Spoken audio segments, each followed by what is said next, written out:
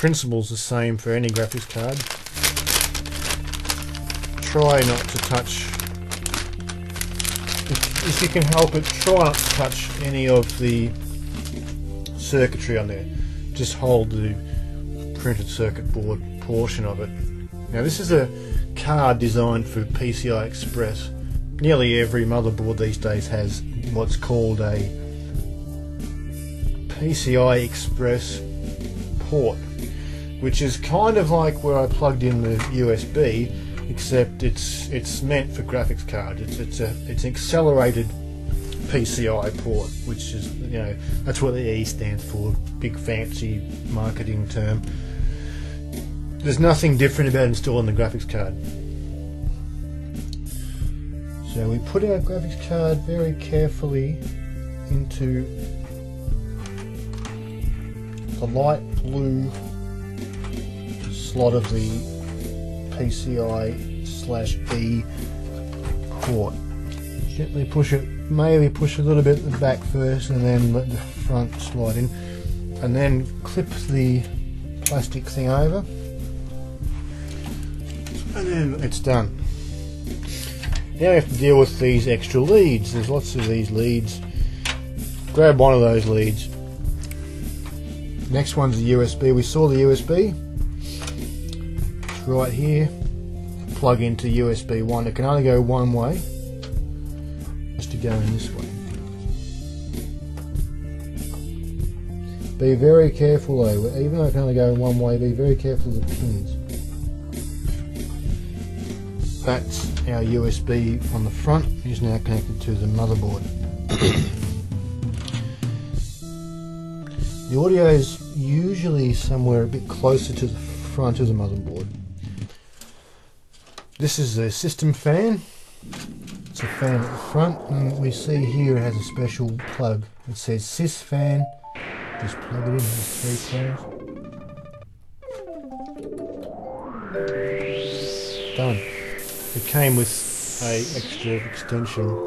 We don't need that because we're using the power supply for the motherboard, which, as you'll see, will get its own power supply.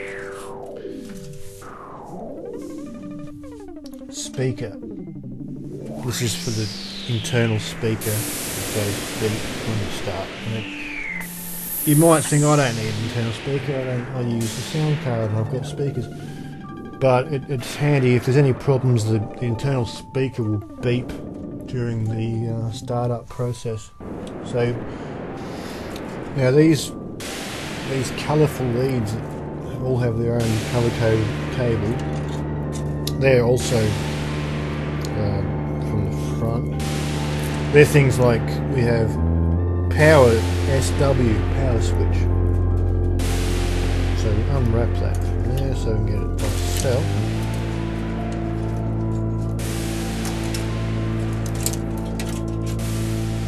That's the blue and white. Counter cat, and that's obviously hard disk drive lead. I mean, when you plug that into the motherboard, it tells you when the hard drive is accessing. It flashes when you've seen the hard drive light flash. Reset SW.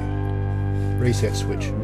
If you look on the edge of your motherboard, there's a spot where you can plug in all these multiple things. Now they're all color coded. In here, there's some little pins waiting for one of these. This one says power switch. On there it says power switch. It actually says PWRSW, which is like a shorthand. It actually just says PW on here, but we all know what that means. Color coded to show you that there's 2 pins that go together. Hard disk drive LED.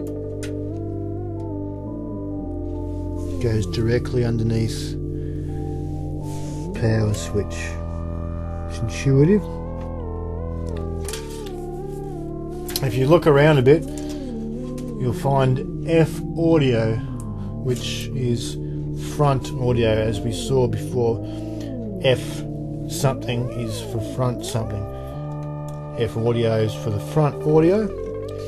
There's a pinhole missing from this one. It can only go one way. So just carefully plug it in. Be very careful. These pins are very delicate. do not like pressure in the wrong place. Now what we have to do is connect up all these power cables. Now from your power supply you'll find this multi-pin plug, and it might have a little one that goes with it. So it's got P1 written on it, power 1. It's obvious that there's a white socket there. It's obvious where it goes. It can only go in one way, so plug it in. I have a hard drive. These bigger slots, they're big slots, they hold the CD-ROMs and DVD players. These ones hold disk drives, including hard disk drive. You find the end of the hard drive that has all the pins. Don't touch them if you don't have to.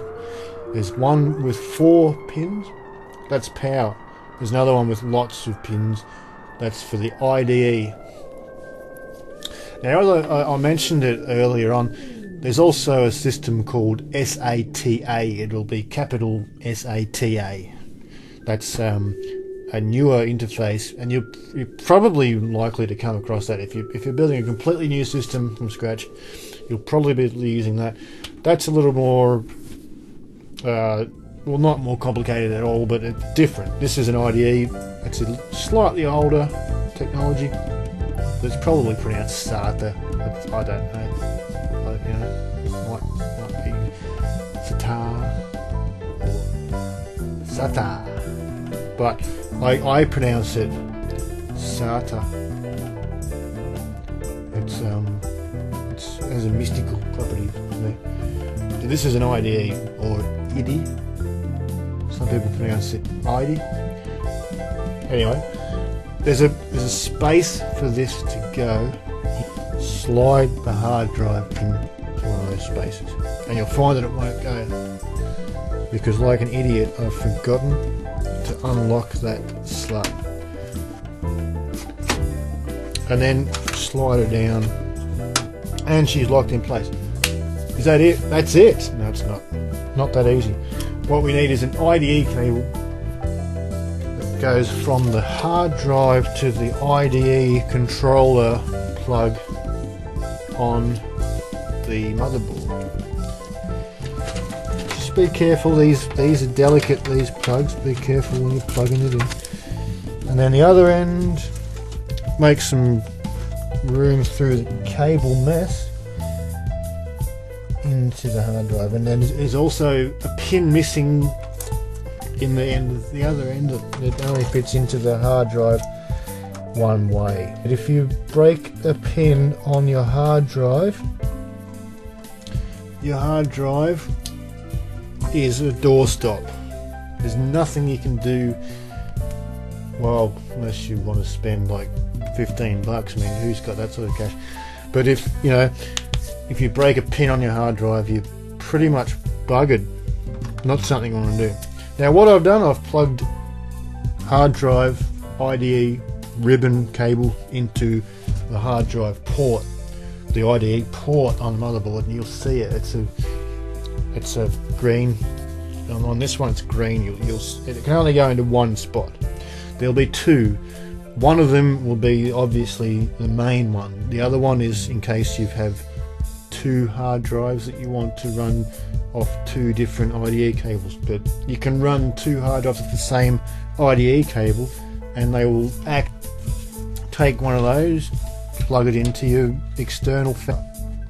Your hard drive needs one of these powers. If you're using the SATA hard drive, you'll have a separate, a different power plug. Same power supply, same lead actually, but different. They're both different, only something else instead. So that we've actually got everything in there. I haven't got a CD-ROM or a DVD drive. So now you can always ask me a question. You can post a comment about something I've said that just doesn't make sense, and I'll help you, or someone else will help you.